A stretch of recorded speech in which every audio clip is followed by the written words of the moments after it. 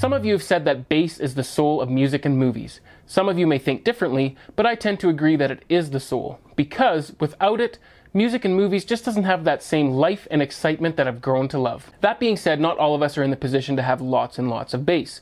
Maybe you live in an apartment or a condo, or you have small children that are sleeping, or maybe your wife just hates bass. Whatever your reason is, you just can't turn it up to shake you and your chair as much as you would like. Well, I'm here to tell you today that that very well may be a problem of the past. Why might this be a problem of the past? Well, the device that we're going to be talking about today provides you with extremely powerful, soul-shaking, silent bass. I'm Barrett, this is Spec Tech. Welcome to the channel. The device we're going to be talking about today is called an actuator or a bass actuator. Some people have come to know them as bass shakers, but this device actually operates a little bit differently and it provides a much more accurate response. Some of you may already be aware of the company called Crowson Technology that makes these actuators, but for those that aren't, here's a quick rundown. Crowson actuators are generally accepted to be the cream of the crop and the best choice for a bass actuator for your seat because they do provide the most accurate response, but there are many other options at other price points that are more budget friendly, like Butt Kickers, Oro Sound, as well as Dayton Audio, which I've dropped links down below to provide you guys with some other options besides the Crowsons, but we will be discussing the Crowsons specifically today. But please do keep in mind that in my opinion, the Crowsons are the most accurate, best choice for bass actuators, but there is a big price difference between them and what you would call a bass shaker, so I did want to provide those other options. And for those of you that may already be using bass shakers or the Crowson actuators, please do drop your comments down below. I really want to know what you think as well. Okay, before we get into the video, I just want to quickly point out that I did purchase these Crowson actuators with my own money, so nobody had any influence or any say whatsoever on this video. This will be my opinion and my opinion alone. That being said, buying all this equipment for my home theater and for review can get awfully pricey, so for those of you that may want to help the cause, consider joining my Patreon. I've dropped the link down in the description below. Alright, so moving right along, the Crowson kit that we are discussing today is the Level 2 motion system. There are other options on the website, which I've linked down in the description below. The Level 2 system consists of the D-501 amplifier as well as 2 Shadow 8 actuators and 2 motion isolation feet. I did have to buy more feet for my seats, but we'll discuss that a little bit later in the installation part of this video. The Level 2 kit retails for $1,836 US, but as I previously mentioned, there are other options, so feel free to check those out at the Crowson website. But throughout this video, I will be explaining to you why these things are worth their price tag, so make sure you stay tuned on this video. We're going to get to the specs in just one second, but before we do, real quick, I would greatly appreciate your help getting me to 10,000 subscribers, so please consider subscribing, tick the bell icon if you do, and please take just 1 second out of your day to click the like button. I really do appreciate it. Alright, so let's cover some of the basic specs of the Crowson actuators. For all the rack mount guys out there, the amplifier is 1U and it is rack mountable with the removable ears that are included in the package. It is 17 inches wide and 10.4 inches deep, or 11.2 inches deep including the speaker connections, and it weighs in at 20 pounds. The amplifier can provide 500 watts RMS and 700 watts peak, and it can power up to 4 Shadow 8 actuators at one time, but please don't pay too much mind to the wattage here guys. This is a completely different device than a subwoofer, but trust me, 500 watts RMS is plenty for these devices. A little bit later in the video, we are going to discuss how to wire the amplifier to the actuators, so make sure you guys stay tuned on the video, but let's continue on with the specs. The front of the amplifier consists of the Crowson logo plate, a power button, a mode button, which switches between music mode and movie mode. Both modes have a flat response, but the movie mode has a 6 dB increase over the music mode. There are blue LED lights above each button to indicate the status. Then we have the intensity level display, which goes from 0 to 32 and will indicate your level of intensity, which can be changed with the included remote or the dial to the right. The number lights up in red, but only for a short time while you are adjusting it, then it turns off after a few seconds. Moving on to the rear of the amplifier, on the far left you do have the RCA audio LFE inputs. Moving right from there is the crossover dial with adjustability from 40 to 160 Hertz. Beside that is the 0 or 180 degree phase switch, then a power mode switch with your choice of on, auto, or trigger. I did find that the auto function does work quite well and shuts off after about 15 minutes. Continuing to the right, you have your single trigger input and IR control input. Beside those are the 2 sets of 5-way binding posts, and on the far right you have a voltage selector, a power switch, and an IEC power cable port. The included remote is a small credit card style remote with a metal face. It can turn the unit on and off, it can adjust the intensity, mute the actuators, and switch between music and movie mode. So that completes our tour of the amp and the remote. Let's move on to the Shadow 8 actuators. Each actuator is 5.7 inches long, 4.8 inches wide, 1.1 inches high, and weigh in at 3.5 pounds each. The weight limit is 250 pounds per actuator, and that includes the isolation feet. So between the 2 feet and the 2 actuators, you have a weight limit of 1,000 pounds, so there's not much to worry about in that regard. The actuators are 8 ohms, and they have a mind-boggling flat response from 1 Hz to 600 Hz. The top plate is stainless steel with a grip tape on top, which means your chair is going to stay put right where you leave it. These actuators are very well built. They feel like a solid chunk of metal, and of course they should be because you are going to be putting a chair on top of them, but I was quite surprised when I picked them up. Although they're only 3.5 pounds, it does feel like quite a bit considering their size, and they do have a nice heft to them. Alright, so that's all of the specs that we're going to cover today. If you guys do want more specs, feel free to check them out on the Crowson website. So I want to take a second here to discuss the build quality and Crowson technology as a company. When the package arrived, everything was packaged extremely well. Everything came in its own soft touch drawstring bag. Then you get your hands on the actual units, and everything feels incredibly robust from the amplifier to the actuators. Everything seems extremely well built and has a nice heft to each of the units. Throughout my buying experience, I actually had the pleasure of speaking with Randolph Crowson, who is the founder of Crowson Technology LLC. Randolph had a wealth of knowledge when discussing these products, and he's just all around pleasant to deal with. But the reason I'm bringing this up is because I had the pleasure of learning why these units are truly second to none. Randolph explained to me that the majority of their business is building units for laboratory-grade vibration testing. So the reason their units are so incredibly accurate and powerful is to suit the demanding needs of laboratories conducting precise and intricate testing. Randolph continued to explain that the reason that he provides these to the home theater community is because it's something he's personally passionate about. This conversation really shed some light on why the Crowson actuators demand a higher price tag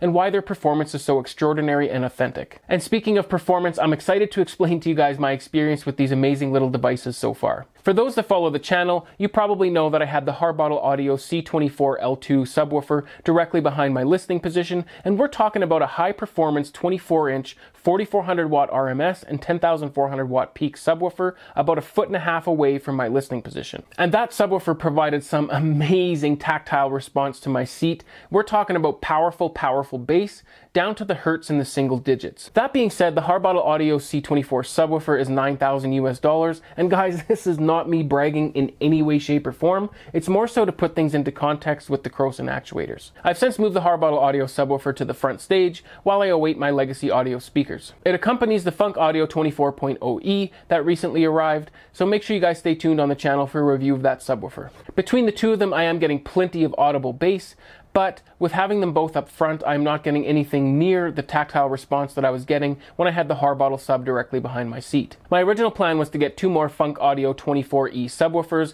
and they would go behind my main listening position, but at a farther distance, which would help with tactile response, as well as smoothing out the response around my room. But I'm starting to second guess that plan after installing the Crowson actuators. The Crowson actuators provide me with some amazingly accurate and some incredibly authentic feeling tactile response bass that is similar to having a powerful 24-inch subwoofer directly behind my chair. The Crowson actuators don't feel like a bass shaker or like just vibration in my opinion. It feels like a powerful silent subwoofer directly behind your seat. First of all, the Harbottle Audio subwoofer did provide some amazing tactile response being right behind my seat, but during some of the dynamic scenes of bass, it was hard on the ears. It would pressurize your ears a little bit too much because it was so close. While the Crowsons don't have that problem, you are getting the exact same tactile response experience, but it's silent, so I am saving my ears. Secondly, if you are looking for an authentic feeling tactile response for your chairs and you are thinking of grabbing either 1 or 2 more subwoofers to accomplish that, you could actually save yourself money by going with the actuators from Crowson, which would provide you a very similar tactile response if you already have good audible bass in your room at much less of a cost. Of course, that would depend on what subwoofers you are looking at because the Crowsons are priced at around $1,800 US. But for the most part, if you are looking for an extreme tactile response, you are going to be looking at subwoofers that are substantially more than $1,800 for a pair of them or even for a single. So for me personally, if I do decide not to go with 2 more 24-inch Funk Audio subwoofers because of these Crowsons, I will be saving myself quite a bit of money. And lastly, of course, if you don't go with 2 more large subwoofers for that tactile response behind your seating. There's a huge space savings there. These actuators are very small and they just go under your seat, so they don't really take up much space. And even the amplifier is quite small and thin in and of itself, so it doesn't take up much space either. So there's a huge space savings with going with these Crowsons versus 2 more or even 1 more subwoofer. But guys, these Crowson actuators really are that good. The sensation is very authentic. It doesn't feel like something is just shaking your seat. It truly does feel like it is the waves or the bass waves from a subwoofer shaking your chair. It's very authentic. And of course, if you wanted more adjustments besides what's on the amplifier, you could just get yourself a mini DSP, which would provide you further customization in the response of the bass actuators, because essentially they are reproducing a bass frequency, so you can adjust that frequency to however you wish using a mini DSP. All right, guys, that's enough blabbing from me. I know that there's those of you out there patiently waiting for some demos, so let's get into some demos, and then after that, we'll discuss the installation of the actuators real quick. Please do keep in mind that everything else is turned off except for the actuators, so you might pick up a little bit of the vibration of the chair on the microphone, but of course, if everything else was turned on, there's no way you would hear that slight vibration because it isn't very noisy. It just sounds like it might be a little bit noisy because the rest of my room is dead silent. I will do my best to capture the Crowson experience on camera, but to do so, I will have to turn them up more than I normally would. Normally, I have the intensity set at 23 with the crossover turned to about 80 to 100 hertz, but for this demo, I am going to be cranking up the intensity just so I can help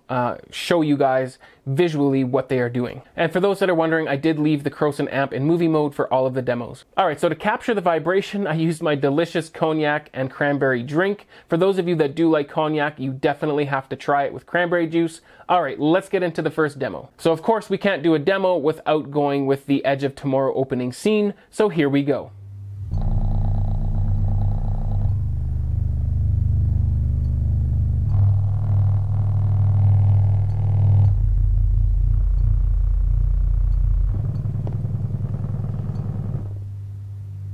Alright, so here's the second demo, which is a song called Gentleman by J2X and Lou. It has more of a thumpy bass, which the Crowsons actually handle very well also.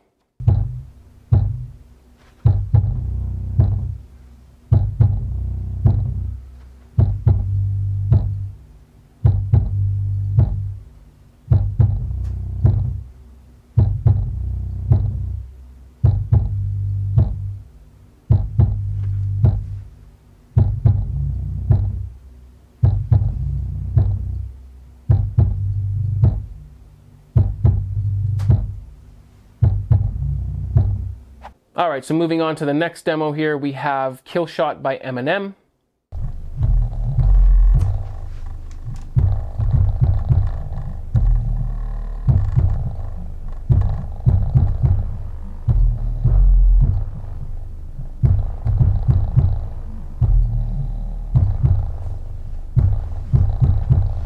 And the last demo we're going to do is an Atmos demo called Amaze, and we're just going to skip to the bass heavy scene, of course.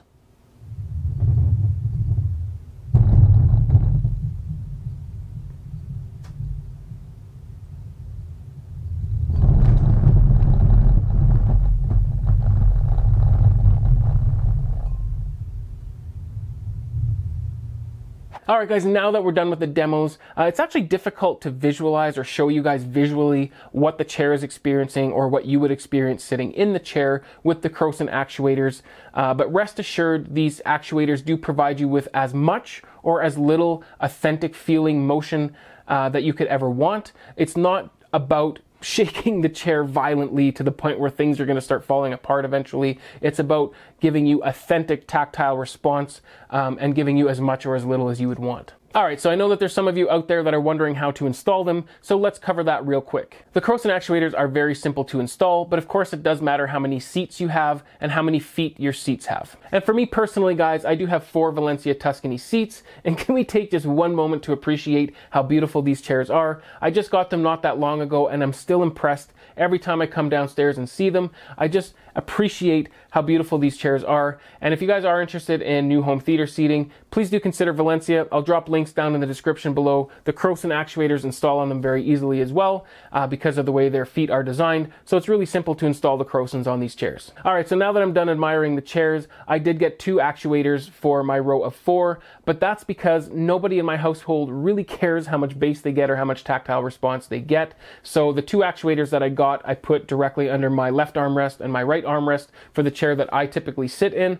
So I did want to point out that the chair directly right to me does also get some tactile response, and the chair directly left, of course, also does get some tactile response.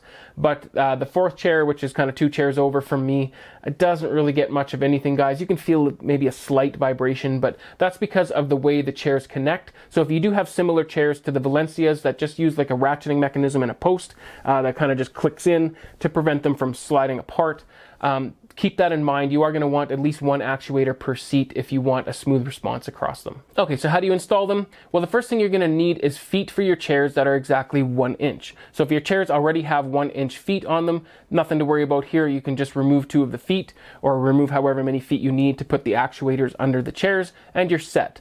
But in my case, my feet weren't quite 1 inch tall, so I did have to buy 1 inch feet, which I will drop links down in the description for these feet. But the Crowson website does actually have 2 options as well. One, I believe, is about $10 per foot, and it's just a rubber foot. And then the other option is a sorbothane foot, or zorbothane, I'm not sure how you pronounce that, but it has a bit of a soft material in between. 2 of these feet were provided in my kit. So what it does is if you did outfit your entire seats with these feet, it provides a little bit of movement to the seating so that the actuator's motion can transfer better to the seats, and it also prevents a little bit of the motion from transferring to the floor itself. So it is a better option, but they are 29 bucks a piece, so I opted for a different route. So of course there are some other DIY ways that you could get your chairs 1 inch off of the ground. Another option would be to connect your seating to, say, some like wooden rails, and then put the feet on the bottom of those and the actuators on the wooden rails, which actually isn't a bad idea for the Valencia seating because they don't attach. You could get away with maybe using less actuators if the chairs were actually attached with wood.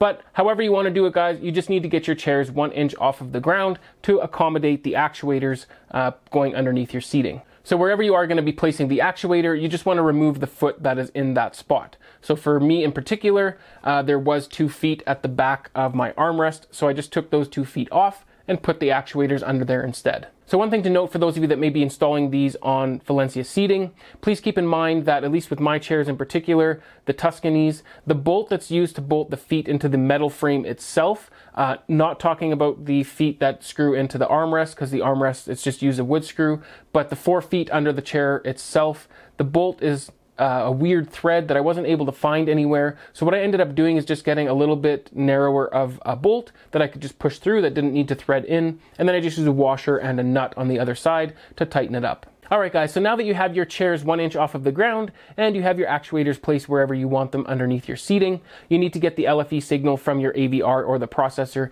to the amplifier. So of course you just use your subwoofer out on the back and you run an RCA cable to the back of the amplifier and plug it into the LFE port.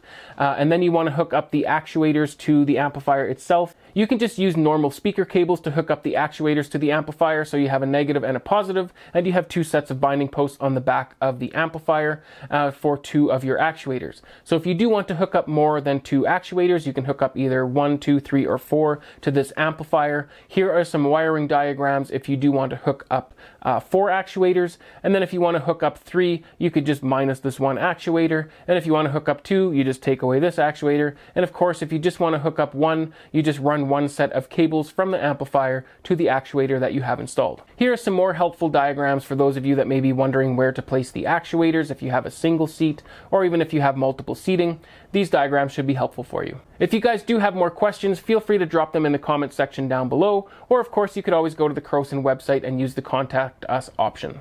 Alright, now that we've covered all those other details, it's time for my final thoughts. There's no other way to put this, guys. The build quality and the performance of these little actuators have impressed me. To be honest, guys, I was not expecting the tactile response from these actuators to be this authentic. Like I've said before, it truly does feel like you have a powerful subwoofer right behind you that's silent. So I will definitely be keeping these Crowson actuators in my system. I'm extremely happy with them so far, and I'm very happy that I decided to spend the extra money and get the Crowson actuators over something else. I believe that Randolph Crowson has made something very special here for the home theater community, and he has made a fan out of me. Please consider subscribing, tick the bell icon if you do. Please take just 1 second out of your day to click that like button. I really do appreciate it. Remember to enjoy your systems. I'll see you on the next one. Cheers.